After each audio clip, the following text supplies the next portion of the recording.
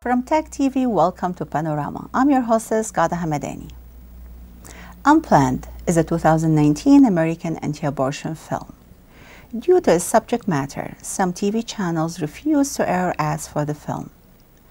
In July 2019, people across Canada boycotted Cineplex for showing the pro-life movie, Unplanned. Despite the controversy and limited promotional campaign, the film was a moderate box office success, grossing $19 million on a $6 million budget. To shed light on the movie, I'd like to welcome my guest, the international liaison for the movie, Unplanned, Stacey Collins. Welcome, Stacey. Hello. Hi. Stacey, you're a worship leader and advanced pianist. How did you get involved in this movie? Well, I was in LA, happening to be there with my family, with my husband, John, and my 4 kids. And they are all in the entertainment industry. And so I've been managing them and working with them in LA. And I'm Canadian, but I was over there in LA. And God brought into my life my friend Sheila a few years back. And she got involved with this project of Unplanned. So who's Sheila and what's her involvement? Sheila Hart, she is a co-producer on the film, and she was also involved in the casting. Okay, and what do your kids do in entertainment? My kids have garnered over 50 million followers on social media, 5 billion views. They are in singing, acting, dancing, you know, all those kind of fun things you do in the entertainment industry. Okay. Is it anything that you do that, you know, led your friend to ask you to get involved? Sheila and I walked together through just encouraging each other with our families, and she started to notice how much I connect people. Like I just know people, or they know someone that I know, and you know, every time she'd say, "Hey, we need to get a hold of this person." Oh, I know them, and so that was kind of when I came. So when I came back to Canada in March, she said, "Hey, when we're opening up in Canada, you should become a part of this. You'd be great at this." And I was like, "I don't know, you know." It's an overwhelming thing to look at bringing a movie into a nation. And I'm so glad that I stepped into that role.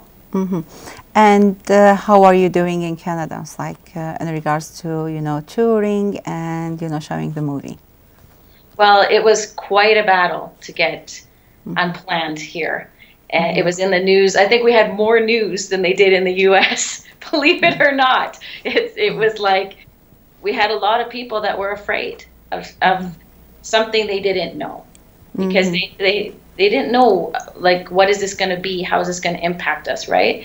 So theater owners, Cineplex and Landmark, even private owners, you know, had reservations, and even distributors. We couldn't get any distributors on board for it opened in the States on March 29th. And we didn't open in Canada until July 12th. Stacey, I remember, you know, it's like the first screening was at a church. So have you used the church platform, you know, it's like as a step for you to get the movie, you know, it's like, you know, get their way to the people here? Yes, the church was an amazing open door. You know, we have, and what I loved about this is it wasn't just one, you know, denomination of church. It was all groups of people who had a passion for life. And so we've got the Catholic, we've got the evangelicals, and we all came together. And these leaders of the churches stepped in and said, "Hey, I want my congregation to see this. I want them to know about this movie." It was very powerful. Unplanned is what Canada has been waiting for. It's not just a movie and never has been. That's what you wrote and shared to the producers and team of Unplanned in July 16th. What you meant and why you wrote that. Well, I got the privilege and blessing of being flown around Canada and showing these pre-screenings to leaders and influencers. And I got to be firsthand and see the reaction to the film. And that was life-changing for me, because I got to see people who believed one thing from what they had experienced, but then when they saw the movie, they were like, I can't believe this anymore. I'm changing the way I think because I'm seeing truth. Okay, it's like, do you believe the movie showed the truth all the time? I do. And I had actually nurses come up to me at a few different screenings, and they said it's actually worse in real life of what they saw in the movie. Did they mean, it's like in regards to the mother life or to the babies, or it's like, what do they mean by it's worse than what it seems? Well, what they showed physically, in the abortion scenes, and also what they showed of a young girl hemorrhaging, it would be much more dramatic even. So it seems that this is dramatic when you watch the film, but it's actually even more in real life. Do you believe watching this movie may change hearts and lives? Absolutely. It changed mine. Okay, how? Here I was, I minister with women and help women walk through freedom and healing, but I also am in the entertainment industry. And, and I am pro-life, but I never stood up in public and said, hey, this is what I believe. And when I came alongside with Unplanned, all of a sudden I was finding myself speaking out because I had a platform that had something to back what I believed in and to share it. And so my heart, just watching people impacted by watching the film, but also changing their hearts and minds, it blew me away. And actually, one of the things that's so amazing is that I had women come up to me that had abortions like 40, 50 years ago. And to be able to tell me. Now, the freedom of that was beautiful. And they actually said for the first time they felt grace and they were able to have freedom. Now, that is a miracle in itself. That's incredible. Freedom of what? If you can just elaborate more. Well, freedom from that secret and shame that they had never been able to release. And just not even understanding. And you know what was even more astounding is some of these women said to me, after 45 years, they looked at me and said, I never knew. And they even said, I convinced myself there wasn't a baby. And they really, truly believe that. And what they need is grace. And so this movie is not only helping people who've had abortions, have been touched by an abortion, or someone in their family, but it's also helping other people who are looking from the other perspective and showing us how we can love and how we can embrace and give grace so that there can be healing for women all across our nation and to the world. Well, as a church leader, it's like most religions, they believe, it's like while it's under 40 days, this is okay, it's like you can abort. But after that, that's where the issue actually is like it becomes like forbidden or you should not. So what's your say on that? Well, I had to wrestle with this myself, over the years. I'm 50, so I've had a lot of years to, go through this. And one of the things that I felt God showed me years ago was that when the conception happens, when the sperm and the egg meet, I believe that the spirit of a person comes in instantly. And so I believe always a baby and never anything else. And so that's what I think a lot of people have to struggle through that. Of when do you believe? Not what everybody tells us, but when do you, and what do you see in science that says this is a human being? This is a baby. But there are, like cases and, like rape and, other, maybe it's like medical, it's like conditions that requires the abortion. So actually it's like at some point, the choice has to be, it's like left to the family. What do you think? Well, I believe we do all have a choice. And that's a hard call. I've even had family members bring that very question to me. But you want to know a beautiful thing that I experienced even in the last few months is through being involved with Unplanned. I had a young woman who's a mother of 4 come to me and tell me her story. 5 years ago, she was violently raped and left for dead and impregnated. And her husband said, hey, we're going to have a baby. He received this baby. And she calls it a love story. And that really challenged me. And she shared she said, it's a love story between God and me, between a mother and her baby, and between a husband and wife. And she said, love wins. And so I asked her, like, everybody talks about this with when someone's raped. It's a hard thing to go through, and it's very painful. It's traumatic. It's one of the most horrendous things that could ever happen to somebody. And we never wish that on anyone. We'd never want them to go through that. And we understand that there is not an easy decision to be made.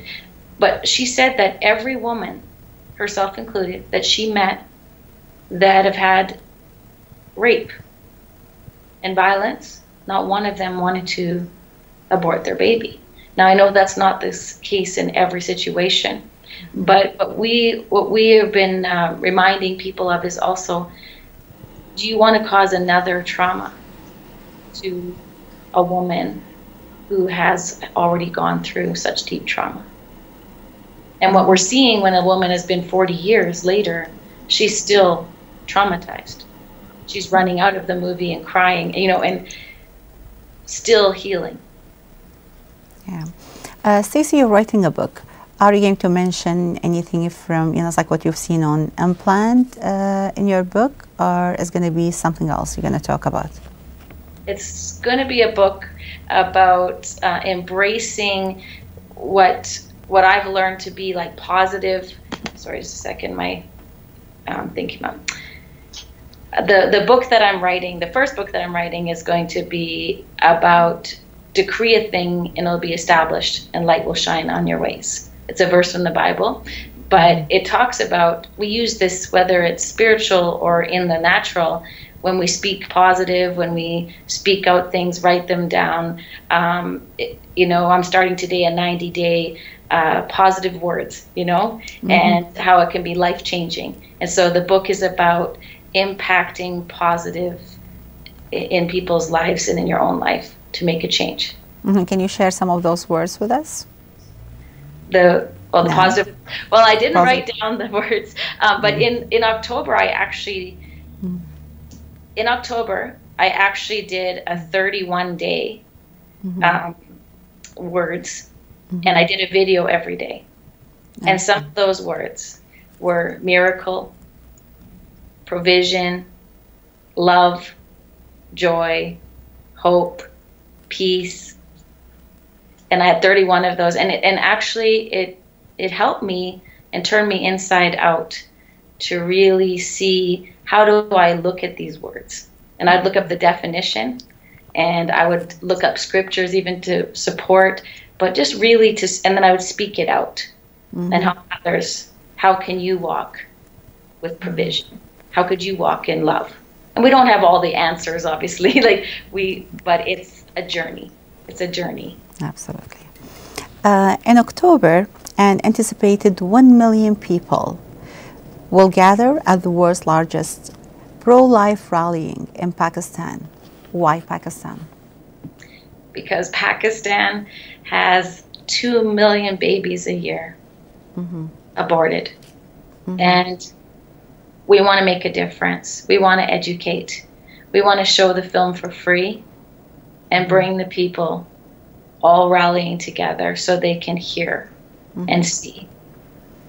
Have you studied or analyzed, it's like why those babies were aborted in Pakistan, this big number yearly? No, I haven't. Okay. So. That's a big question. Should. Yeah. Okay. Is there any other countries you're trying to go ahead with your movie and try to promote it there? Every country. We are touching every country. We're opened already in 20 countries, where they said, hey, you can come in. Australia is our next one. I'm working on UK and Ireland right now, and with Sheila, and we're looking for any area of the world you want to see Unplanned come into your country. Let us know. Absolutely. Okay, is there anything else you'd like to add today? I want to thank you for having me on as a guest, and I really honor you in what you stand for and what you do for your show, and you impact people's lives with bringing them topics that can help them choose one way or the other. And I love that. I think that's a really great thing. I'm thankful to be a part of Unplanned. I have been behind the scenes and seen people in their everyday life who made this amazing movie happen, coming together. And I just am so honored to be a part of a movement that is not only for our nation, but is for the world. And I believe many babies' lives are going to be saved. That's our passion, that's our heart, is babies' lives saved. And so if you have a creative way that you can help women to have more options, we can't just say, hey, don't go do this. We're asking, hey, think of ways that you can be outside the box. How can you help women? So we're supporting. We're not saying go outside there, because 70% of women who have abortions are in the church. And that's very sad because they're afraid. And so we want to open up the topic to say, hey, we're here for you. We'll help you. And let's do that. Someone in Calgary here is starting a women's home for young girls that their parents might not be, okay with them having a baby, where they can come and stay and be walked through. What can you do? Rather than just, well, you go make a decision yourself. So we want to not just put this out there and not make a difference. We want people to rise up. I want to start a women's home myself. And that's been a call on my heart for 30 years. But this just motivates me more. There's such a need, and we can't ignore it. Stacey, thank you very much, and wish you all the best. Thank you. God bless.